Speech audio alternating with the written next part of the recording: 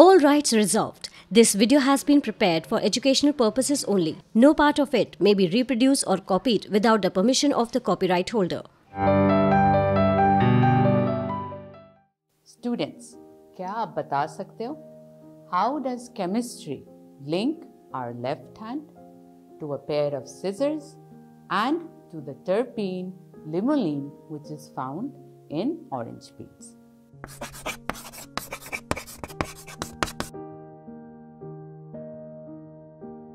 I am Dr. Sujata Sengupta. Welcome to SChand Academy. और चलिए हम पता करते how chemistry is able to link all of these together. And the answer is chirality, or we will know more about it under the topic stereochemistry. If you want to learn more about chirality, about enantiomers, please refer to the books by SChand Publishing, the link for which is also provided in the drop box below. All these objects are left hand, the scissors and limonene. These are all examples of molecules or objects which have a left-handed and a right-handed form. Our left hand will not fit into a gloves belonging to a right hand. Similarly, our left feet will not fit into a shoe for our right feet. So, objects which have a left-handed and a right-handed form, they are said to be chiral. It comes from the Greek word which means handed. We can tell whether an object is chiral based upon its mirror image. A chiral object will have a mirror image that is different from the original image. We are going to learn about the chemistry of chiral molecules, which falls under the branch of stereochemistry. तो ये stereochemistry है क्या? Stereochemistry, students, is nothing but the study of the three-dimensional structure of molecules. अब let's go and revise a little bit. Isomers. आपको तो पता है what are isomers? Molecules which have the same chemical formula. Now, isomers, as you know, can be of two broad classes: constitutional isomers and stereoisomers. Constitutional isomers तो आपको पता है. These are those isomers which will differ in their bonding sequence. Same molecular formula, but different bonding sequence. But stereoisomers will have not only the same molecular formula, but they will also have the same bonding sequence. Difference क्या होगा? Will be their orientation of the atoms in space. Stereoisomers will have different physical, chemical and biological properties. So, it is very important, students, that we understand the concept of stereoisomerism. Stereoisomers are of two broad types: diastereomers and enantiomers. Enantiomers are compounds where the mirror images of the molecules are going to be non-superimposable. Today, I am going to teach you all that you need to know about enantiomers. Let's come back to our favorite word, chiral. What was chiral? What molecules are chiral?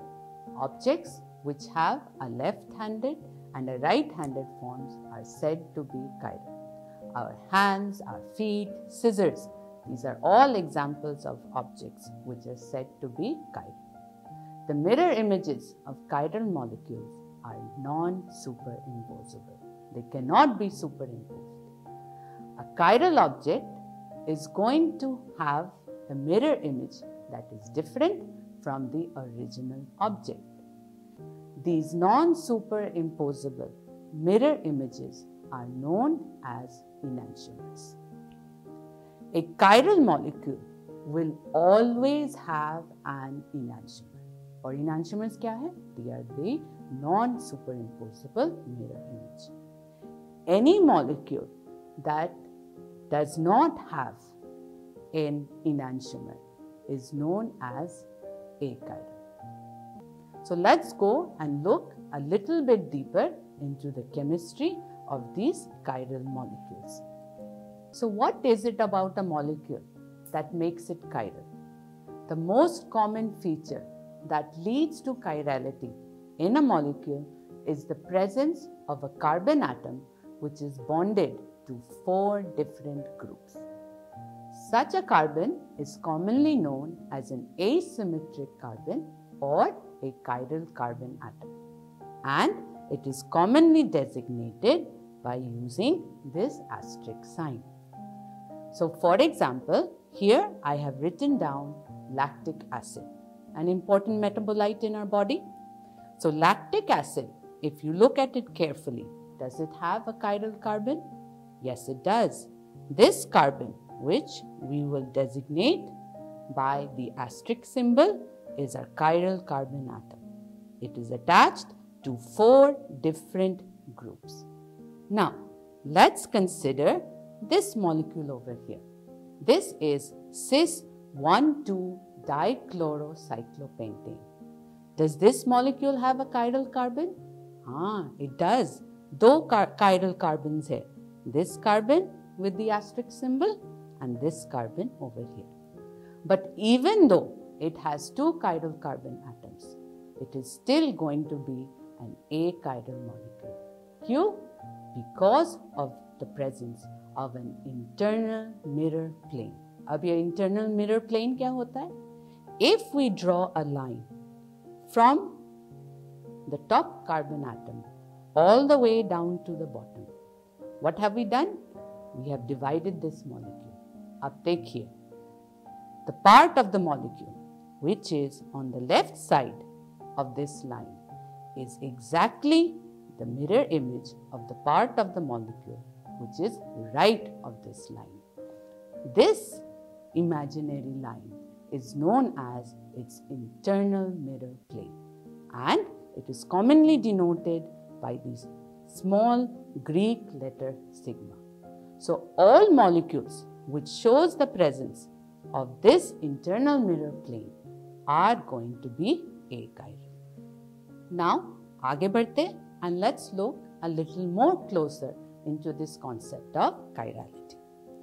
Here, आप देख सकते is I have drawn the 2 enantiomers of the molecule alanine. Alanine, आप सबको तो पता ही है, it is an essential amino acid that is present in our body. The alanine structure that I have drawn on the left over here, you can see is our natural aniline, the alanine which is metabolized in our body. The one on the right is our unnatural aniline and it cannot be metabolized in our body. But दोनों तो aniline ही हैं. So how can we distinguish between the two?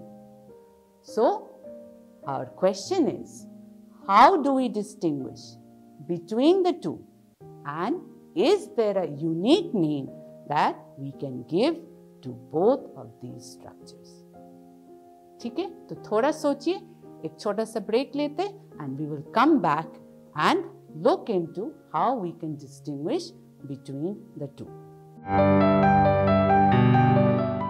मैं Dinesh Ahuja SChand academy से आप लोगों के chemistry के जो मुश्किल टॉपिक हैं इनऑर्गेनिक केमिस्ट्री खासकर उन्हें आसान करने आपके पास आ रहा हूँ जल्द।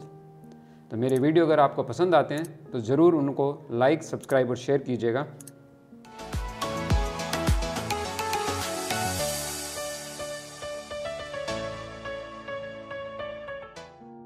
So welcome back. Before the break, I had left you with a question that these 2 enantiomers of alanine, इसको कैसे हम distinguish करेंगे? What unique name can we give to them? The difference between the 2 enantiomers lies in the 3D arrangement of the 4 atoms around this asymmetric carbon atom. Any asymmetric carbon atom will always have 2 possible mirror images or two possible spatial arrangements. These spatial arrangements, students, are known as a configuration. So, if we can name these two configurations, then we have a specific way to name our two different enantiomers. In this case, to name the two different enantiomers of aniline, or to name any two different enantiomers of any compound. So, isko kaise karte hain? That rule is known as the CIP rule, which stands for the Kahn-Ingold-Prelog convention.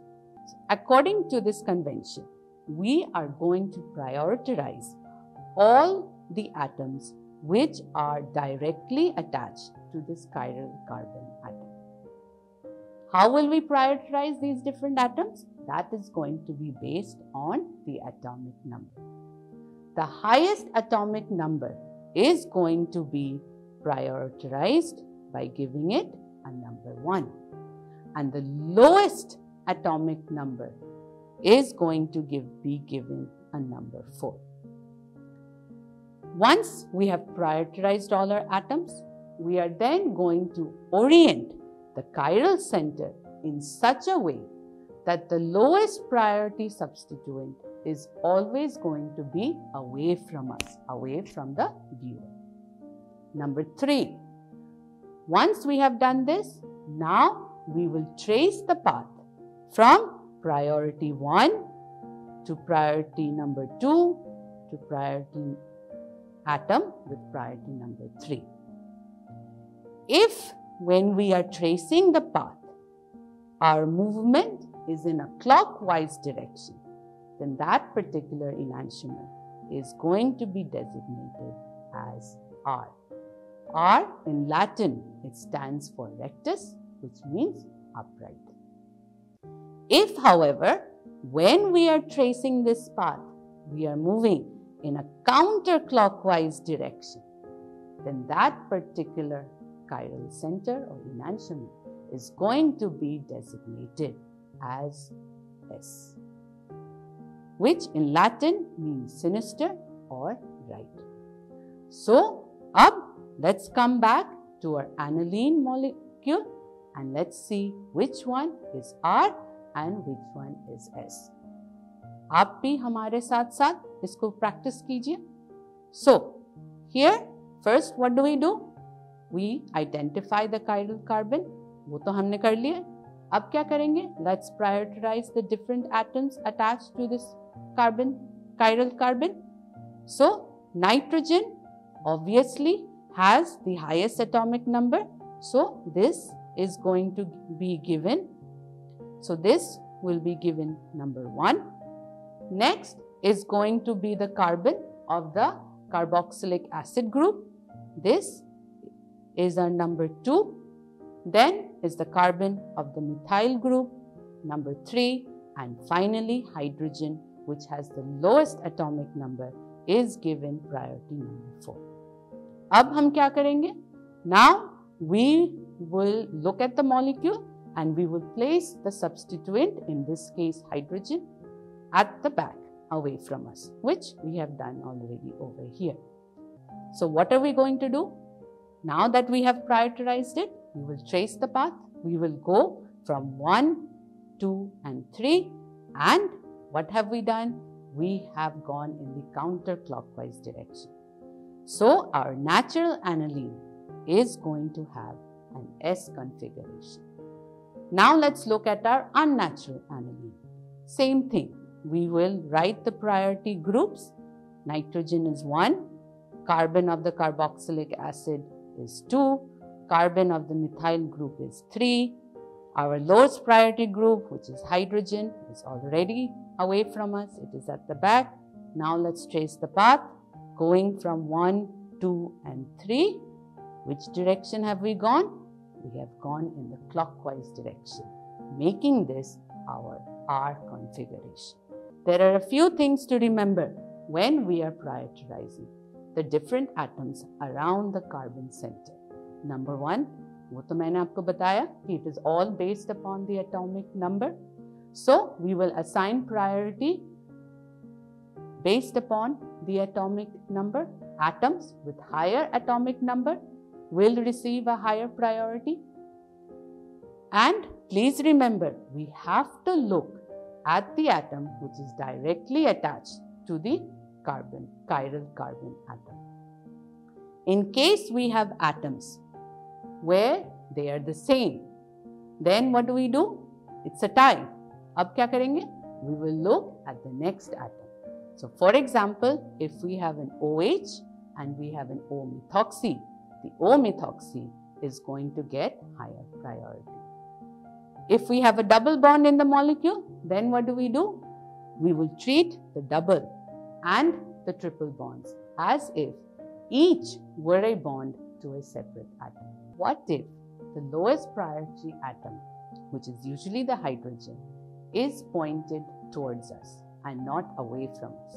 No worries, no need to panic. What can we do? We can leave it as it is and we can simply apply the CIP rules backward. Or what we can do is we can follow the single swap rule. What are we going to do here? We are going to swap the hydrogen. Okay, so ek practice karte. Let's say we have this molecule here. You can see that here the hydrogen, which is the lowest priority group, it is pointed towards us. Sabse pehle, what we can do is we can swap this hydrogen with the OH group. So isko karte and let's rewrite it. Okay, now we will list down the priority groups. Okay, so the OH, oxygen atom, highest atomic number, priority number 1. Then is going to be that carbon attached to the benzene ring, number 2. Finally, the carbon of the methyl group, number 3. And as usual, hydrogen is number 4. Now what are we going to do? Let's trace the path. We will go from the first to the second to the third. What have we done? We have gone in, we have determined that this has the S configuration.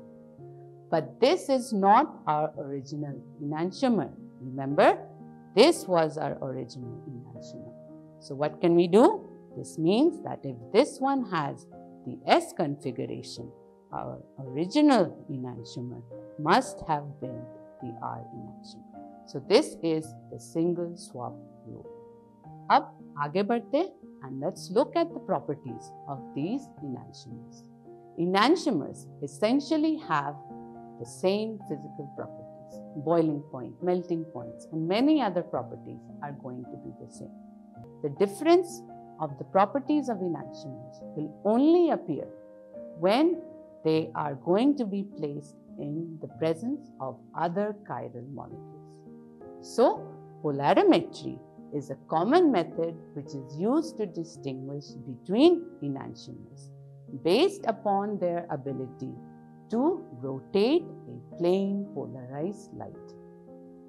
That enantiomer which rotates the polarized light to the right direction, this is going to be known as dextrorotatory, and it is commonly designated by either the plus symbol or the small letter d.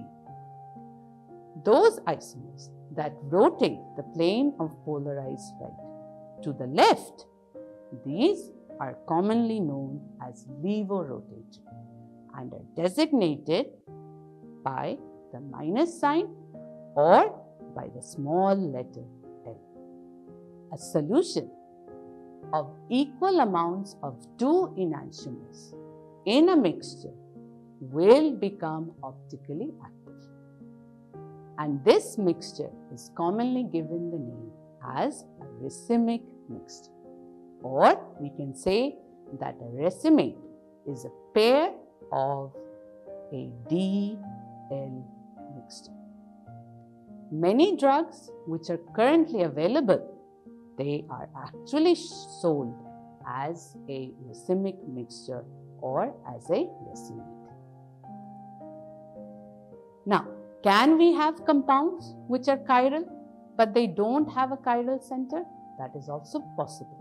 Molecules like ortho-substituted biphenyls and substituted allenes are all examples of molecules that are chiral but do not have a chiral center. Now let's move on to another very interesting topic, which is about Fischer projections.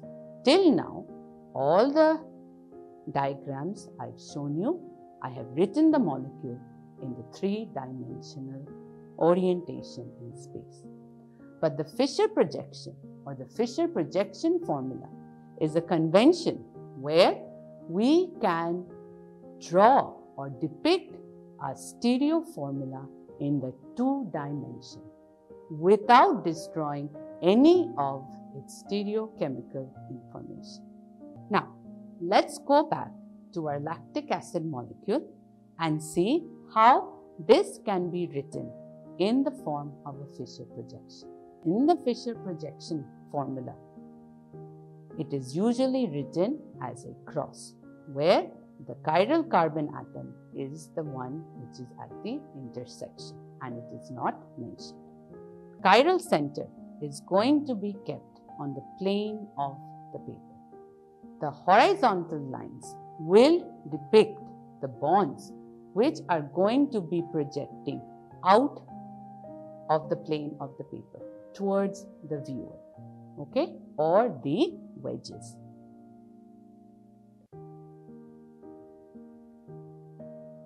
And the vertical lines will project those bonds that are going to go into the plane of the paper. That is, they are going to be away from us.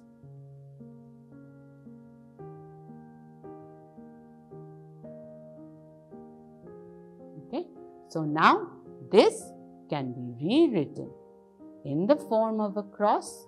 No need to write the chiral center, and we'll just put in the rest of the atoms.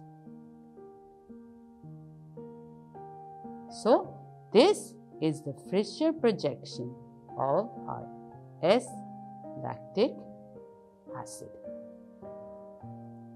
Now, if I give you a random Fischer projection, can you assign the RS configuration? Yes, you can. कैसे करेंगे हम? By following the CIP rule. Few things that you need to remember while assigning the Fischer projections. There are some limitations. Number one, Fischer projections that differ by 180 degrees rotation. They are essentially the same. Rotation of a Fischer projection by 90 degrees in either direction will change the absolute configuration of the chiral center. Interchanging any two ligands around the chiral center will also change the absolute configuration of the chiral center. Let's move on and consider the two structures for 2-bromo-3-chlorobutane. This is a molecule which has two chiral centers or two asymmetric carbon atoms. आपने ज़रूर इसको identify कर लिया है, which are the chiral atoms? Alright. Now, what is the relationship between these two structures? Are they going to be the same compound, or are they going to be enantiomer? How will we determine that? So for that, we have to assign the RS configuration. आपको तो rules पता है ये, so very quickly go and assign, and this is what we come with. Now, based on the rules that we just practiced, we noticed that the carbon 2 has an S configuration on both the structures, but carbon 3 on the structure on the left, it has an R configuration, whereas carbon 3 for the structure on the right, it has an S configuration. So therefore, these two compounds they cannot be enantiomers because they're not mirror images. So since these compounds are stereoisomers, but they are not enantiomers, so what must they be? They must be diastereomers.